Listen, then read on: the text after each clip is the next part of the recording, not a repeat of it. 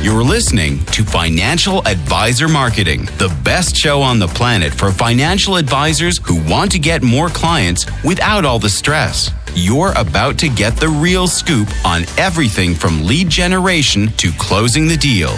James is the founder of theadvisorcoach.com, where you can find an entire suite of products designed to help financial advisors grow their businesses more rapidly than ever before. Now, here is your host, James Pollard. I've spent a large chunk of my financial advisor marketing career getting financial advisors to realize that tactics alone cannot be responsible for success. There are so many financial advisors out there who believe that they just need to find this one thing that they can do and then success will be easy. They hop from online ads to SEO to hiring a lead gen agency to paying for a coach and another coach and another coach and a program and another program. It never ends. They are constantly chasing this pipe dream that one thing will finally make everything else work. Their entire lives, their personal life, their business life, everything. What they fail to realize is that success comes from within.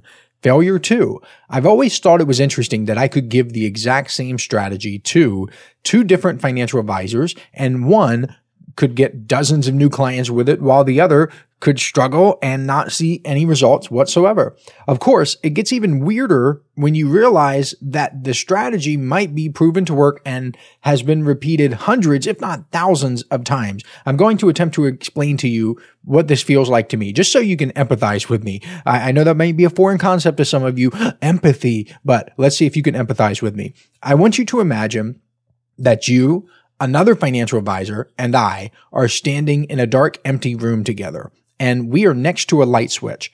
I tell both of you, hey, there's a light bulb hanging from the ceiling. If you flip this light switch, then that bulb will turn on and the room won't be dark anymore. Then I demonstrate it for you. I flip the switch up and the lights turn on, down, and the lights turn off. I do this a few times, up, down, lights on, off, to show you that it is predictable and repeatable. Every time I flip the switch up, the lights come on. It happens every time, 100% guaranteed. It never fails. Every time I flip the switch down, lights turn off. So after that, I let you try. You flip the switch up and down, and up and down, and sure enough, the light comes on and off. No problems. Yet, the third person won't even approach the switch. That advisor says he doesn't believe it will work, and he gives all sorts of excuses for why he can't do it. That is truly what it feels like when I try to help financial advisors with deep limiting beliefs. I mean, the strategies obviously work. They are proven. It's like flipping a switch. It either works or it doesn't. You can objectively tell. That's what marketing is. I hate to break it to you, but marketing can and should be objective. If person A tells you to run an ad and person B tells you to run an ad a different way, one of those ads is for sure going to work better than the other. I'm sorry. That's just the truth. So for all of these people who say, oh, marketing can't be measured, give it time, give it 1 year and then 2 years and then 3 years and keep paying me and keep paying me and keep paying me without any results. That's just goofy, right? Marketing is supposed to be objective. One headline should beat another headline. One email should beat another email. One cold call script should beat another cold call script. And if you're not getting the results that you want, you're just not doing the right things, period. You're not flipping the switch. Keep in mind what I just told you, this example, as we go through this episode. This is going to be a deep episode because I'm going to talk about some beliefs that can destroy your marketing efforts and even make your clients hate you. No, that is not an exaggeration. Clients do not like being around financial advisors with these beliefs, and I'll explain why. That means not only can these beliefs prevent you from getting new clients, but they can cause your existing clients to fire you, to run away from you, to actually tell other people that they should not hire you. It's really bad. You don't want to do this. These beliefs that I'm going to talk about came from a man named Dr. Albert Ellis.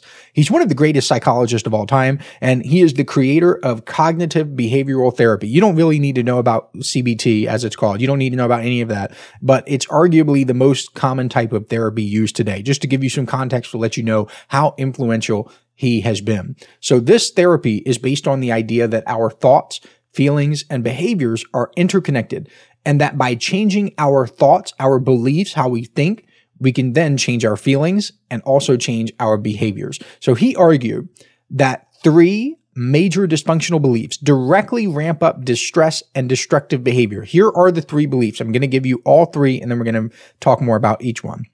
The first belief is, I must do well and win the approval of others.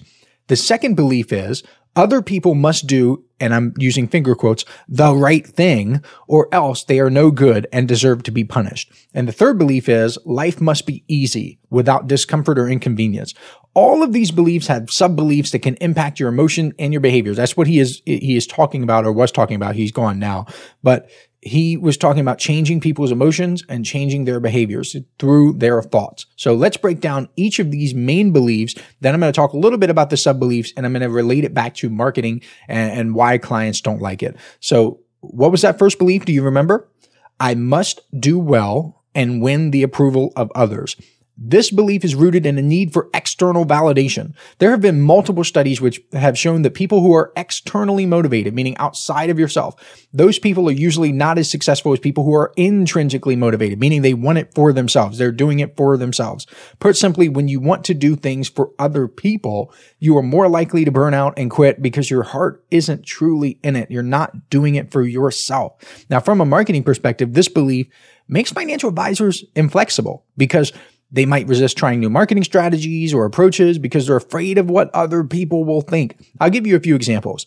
I once had a financial advisor ask me about which sorts of videos work well with online ads. And I told him, just take out your phone, record a video. Do you have an iPhone? Just front-facing camera. You can see yourself. You can see how you look. It doesn't have to be fancy. In fact, here's the truth. The fancy stuff, more often than not always, but more often than not, performs worse than amateur-looking videos. And that blows a lot of people's minds because there are these video marketing services that say, we're going to charge you thousands of dollars to record these fancy videos, and we want you to look a certain way, and we're going to have fancy lighting and all of this BS. When like the actual literal marketing test results that can be objectively quantified and verified, like I can show you these results, okay? That the fancy stuff more often than not performs worse than just a video shot on the iPhone or Android, I guess, if you have it. Although Android records like a potato sometimes, but that's neither here nor there. So that financial advisor, when I told him that, he responded that he didn't want to do it because he thought it would look unprofessional. So he didn't do it. Now, I want you to think about this. I told him straight up what works. Now, I know I've seen behind the scenes of my inner circle members. I've worked directly and indirectly with tens of thousands of financial advisors over the years. I've been helping financial advisors get more clients since 2015. I've been doing marketing a heck of a lot longer than that. So I kind of sort of know, right?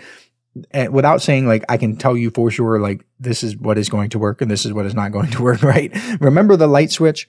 He chose a limiting belief. Instead of flipping the switch and getting the results he wanted, he sat in the corner and said, no, that's not going to work. I'm not going to flip the switch. I'm not going to get those results. Another problem with this belief is it's a subtle cue that the advisor measures his or her self-worth by popularity. This is bad because things that are popular are not always right, and things that are right are not always popular. Plus, a lot of advisor-specific marketing relies on getting people to do stuff that isn't popular. Hello? Have you realized that? Because reaching financial freedom is not popular, meaning most people don't do it. Planning for your future, period, isn't popular. People would rather live for today. So when financial advisors adopt this belief that they must win other people's approval, they're setting themselves up for a world of hurt.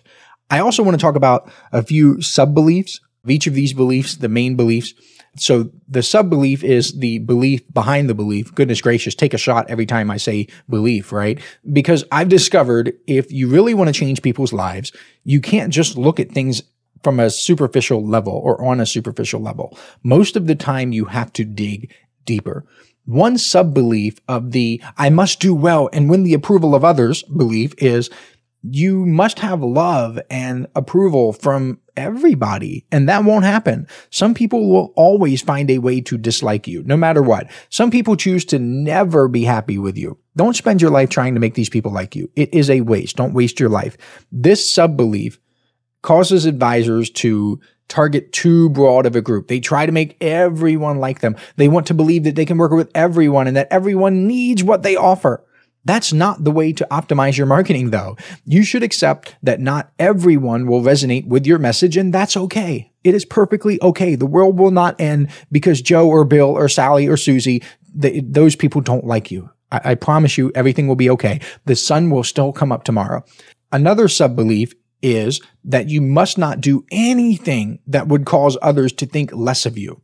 This creates fear, a lot of fear around taking risk in marketing. It creates fear about or around experimenting with bold messaging or trying new things. You're just walking on eggshells, and that's no way to live. It causes advisors to stick to safe, conventional strategies that don't stand out. But what you need to understand is that calculated risks are necessary for growth. And again, some people won't like it. And again, that is okay. You need to learn to be okay with that. Dr. Ellis outlined that the emotional consequences of constant approval seeking are depression, anxiety, and harsh self-criticism. Constantly seeking approval and fearing disapproval can lead to feelings of inadequacy because it is so hard to measure up to what other people want, especially because some people constantly move the goalpost. The pressure to meet those unrealistic and constantly moving expectations causes anxiety. Of course it does. Why wouldn't it? And that makes it difficult to do anything. And self-criticism, that ruins your confidence. The reason this would make your clients hate you, I got to live up to the title. I put it in the title, why it would make your clients hate you, is because the very act of trying to make them like you leads to those negative emotional consequences and behavioral consequences. So the behavioral consequences would be shyness, procrastination, unassertiveness. So that creates a vicious cycle that you do not want to be trapped in. Listen up, financial advisors. This is something special I'm doing exclusively for people who listen to this podcast. If you subscribe to the Inner Circle newsletter over at theadvisorcoach.com/coaching, I will send you a collection of 7 copyright-free emails personally written by me that you can use right away to begin getting more clients. I call these my objection-busting emails because they're designed to overcome the biggest objections financial advisors face. All you have to do is send me an email letting me know you'd subscribed, and I will reply back with a link where you can download them for free. I originally offered these in the May 2024 Inner Circle newsletter issue, and it was one of the most popular bonuses I've ever given away. Today, these 7 objection-busting copyright-free emails are only available to listeners of this podcast because I'm not mentioning them anywhere else. Go to theadvisorcoach.com/coaching to subscribe today. Now, back to the show. The second belief, if you remember, is other people must do the right thing or else they are no good and deserve to be punished. One of the sayings that we have around here on Planet Pollard is that dogma is dangerous. People with this belief have swallowed a certain dogma hook, line, and sinker. And those who don't subscribe to what they think are not good and must be punished. You see this with a lot of financial advisors who whine and complain about other advisors' fees. Like, who cares? Honestly, who cares? Imagine being a grown man or woman and spending that much of your time worrying about what other adults choose to do with their lives and their time and their money. It's just weird, downright weird. And if you happen to be one of those fee complainers, don't hate me. I'm just a messenger. I'm merely telling you what Dr. Albert Ellis, one of the greatest psychologists of all time, said throughout his career. He found that this belief ruins lives. I am merely sharing it with you. And I'm just spreading the message here. So this belief is rooted in a rigid and unrealistic expectation that others must always act in accordance with your personal standards because you somehow know what is truly right. It assumes that you're infallible. It also assumes that others should cater to you as if you're the center of the universe. I've noticed a few specific marketing problems and client relationship problems with this belief. First, like I said, it makes you rigid. When your clients and prospective clients don't do exactly what you want them to do, it makes you feel bad, and that leads to frustration and conflict. Next, it assumes a sense of moral authority over others, and this alienates people because it makes them feel judged rather than supported. You do not have a moral authority. It also assumes a clear-cut difference between right and wrong, and that often doesn't exist. That oversimplifies complex situations. So in marketing, this can manifest as an inability to see the nuances in why you should keep certain activities and get rid of others. For example, some financial advisors, this is a pet peeve of mine, by the way, they refuse to do anything that they don't deem revenue generating. And they think that most of the time, they think that only outbound marketing activities are revenue generating. That's a black and white way of thinking, because even a little bit of time spent in inbound marketing activities could reap far more rewards for those advisors over the long term. They just have this black and white thinking, I'm not going to do it if it doesn't generate revenue. I'm not going to do anything but revenue generating activities. It's just, that's weird too. And finally, it makes people blind to human fallibility. I don't know who needs to hear this, but human beings are fallible. We all have struggles and problems and challenges. When someone doesn't accept that people make mistakes, that person can react harshly. And that harsh reaction damages relationships. That's the part that can make your clients hate you with this belief. When your clients screw up, either with a big blunder or a tiny little mistake, and you overreact, you can wreck the relationship. There are a ton of sub-beliefs with this one too, but I want to focus on what I believe to be the most important one, and it's this. Here's the sub-belief of that belief. Everybody should treat everyone else, especially me, the one with the moral authority here, in a fair and considerate manner. Ha! Don't make me laugh. If you believe this, then you are going to be very unhappy when you start any sort of marketing and prospecting campaign, because let me tell you, people can be total a-holes. Trust me when I tell you that there are lots of people out there who do not treat people in a fair and considerate manner. And you might think that I'm falling victim to this belief a little bit here, because I am deciding what I consider to be a fair and considerate act. Instead, what I'll do, just to not impose this moral authority of mine, I suppose, onto you, is I will look up the definitions of the word. So hopefully we can agree on something objective. So the definition of fair is impartial and just without favoritism or discrimination. The definition of considerate is careful not to cause inconvenience or hurt to others. So I am not describing what I believe to be fair or considerate. I'm trying not to do that. I'm just going straight to the dictionary definition. So it seems to me like, based on my experience, people practically, or at least some of them do, they practically live to cause inconvenience to others. They thrive on hurting others. That is not fair or considerate. And we call these people psychopaths and sociopaths and narcissists and all sorts of things. In my experience, again, it is primarily narcissism, because these people believe they are so important that they can impose their standards onto you and have you bow down and just take it. If you think that you can go through life without encountering these people, you are downright foolish, in my opinion. If you are a financial advisor and you expect everyone to treat you with fairness and consideration, you are, again, my friend, setting yourself up for a world of hurt. The third belief, Dr. Ellis said, causes distress and destructive behavior is life must be easy without discomfort or inconvenience. Based on what I've seen working with financial advisors over the years, this is the biggest dream destroyer of all three, because it can get you to give up when you encounter any difficulties. This belief represents a desire for a life free of challenges. It reflects an expectation that things should go smoothly, and when they don't, it's not an if, it's a when. When they don't, it can lead to frustration, stress, and a sense of unfairness. There's that word again, fair. I feel like this belief has gotten a lot worse over the years, maybe like the past few decades. And I think it's due to a number of factors. For starters, you have the media. Oh my goodness. Traditional media and social media alike, they often portray this ideal of life where happiness and success and fulfillment and all these great things are easily attainable without any struggle whatsoever, or at least not significant struggle. Then you've got parenting styles, which have changed dramatically over the past few decades. I think my generation was the first generation to really get coddled, where helicopter parents were that was a thing, kind of. The parents started to not let their children go outside. You started locking your doors. You couldn't drink water out of the hose, and all these things where you just coddled your children. And parents who overprotect their children, I mean, yes, it's a duty of a parent to protect the child, but when children are overprotected, then they think life should be easy.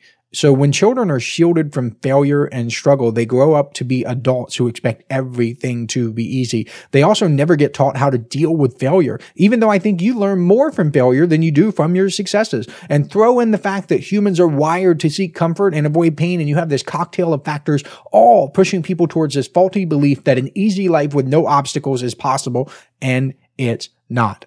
The most common way this belief wrecks financial advisors' marketing efforts is it gets them to resist the hard work necessary for growth. Plain and simple. That's it. That is like the thing I want you to get. So financial advisors with this belief, they avoid tasks they perceive as difficult or unpleasant. What would that be? Prospecting? Okay, pretty much required. Handling difficult client conversations? Also pretty much required. Or learning new skills? Again, pretty much required. It can also get their clients to hate them because when conflicts or misunderstandings arise, they feel frustrated or disillusioned, and that leads to strained relationships because they think to themselves, wow, why did this happen? My life isn't supposed to be like this. I'm not supposed to have difficult client conversations. Like, yes, you are.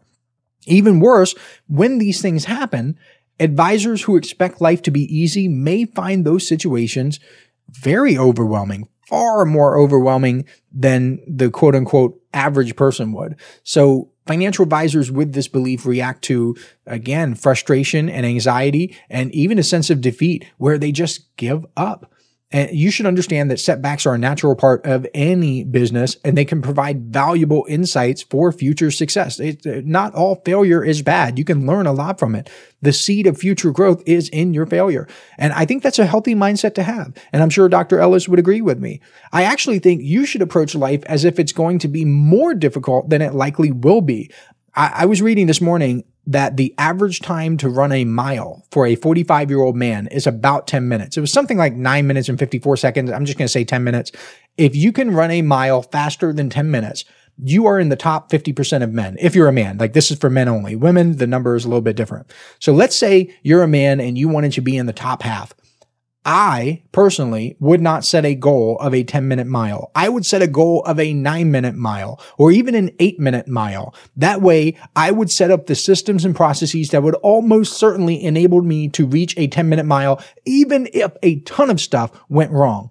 When you approach life with the expectation that it will be more difficult than anticipated, you create a buffer margin that allows you to absorb setbacks and still achieve your goals. For instance, if your goal is to bring in 20 new clients per year, don't plan for just the bare minimum activities that might get you 20 clients. Plan as if you need to bring in 30 or 40. That way, even if some strategies fail or challenges come up, and they usually do, you're more likely than you would have been otherwise to hit your target. That's why even in my own marketing, I am constantly talking about how marketing requires hard work and effort because I do not want to associate with financial advisors who expect everything to be easy. They are huge pains to deal with, and I just don't want them anywhere near me. I'm at a point in my life where I get to choose what I want to deal with, and I can say no to a lot of things, and I'm incredibly grateful for that. And I want to say no to dealing with financial advisors with this belief.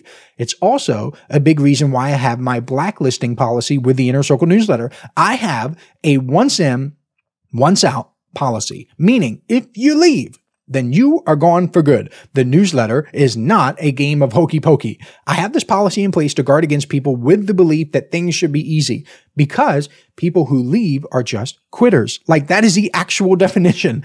You quit the newsletter, so you are a quitter. And I have a no tolerance policy for quitters because Inner Circle members literally get direct email access to me for their questions, meaning if they were encountering any sort of difficulty, they could have emailed me and asked for help instead of running away like a scared little baby. Might be harsh, but true. I am definitely keeping this policy in place now that I have the monthly office hours, because if you are struggling with your marketing and you can't take the initiative to show up for a 2-hour-long office hours over Zoom, that is free. It's the internet. You don't have to leave. You don't have to put on pants. I mean, make sure that your camera is chest level and above if you don't put on pants, but you don't have to, I guess. If you can't do that, you can't make that, that is 100% your fault for not getting help, because the help is available and you are not willing to accept it if that's you. But enough about that. If you're interested in checking out the Inner Circle newsletter, go to theadvisorcoach.com/coaching. However, seriously, I mean this. Please do not subscribe if you aren't willing to commit, put in the work, actually read the newsletter issues. Yes, reading is required, and implement what is inside. I can't wait to welcome you with open arms if you're a good fit. And with that said, I will catch you next week. This is thepodcastfactory.com.